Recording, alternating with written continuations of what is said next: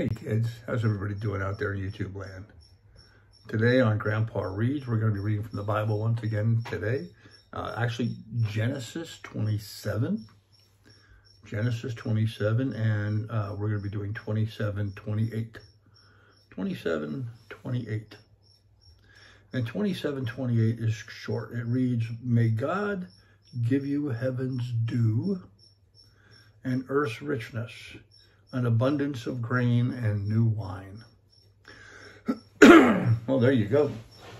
So God's going to give you rain to make everything grow, make your gardens grow, make your grasses grow to support your livestock, an abundance of grain to feed everybody, and new wine, the product of grapes.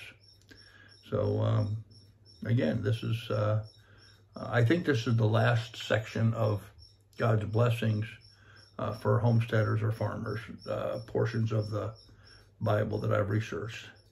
There may be more, but these are the four that I found. And once again, may God give you heaven's dew, rain that nourishes our entire planet, and earth's richnesses, so the earth, the soil, and all the minerals and nutrients and everything, all the goodness that is in the earth, an abundance of grain and new wine. I like that. I like that. I like being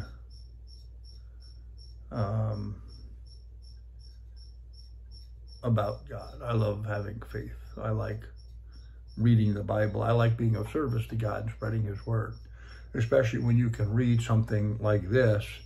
May God give you heaven's dew and earth's richnesses, an abundance of grain and new wine. I mean, what a nice blessing to put upon somebody.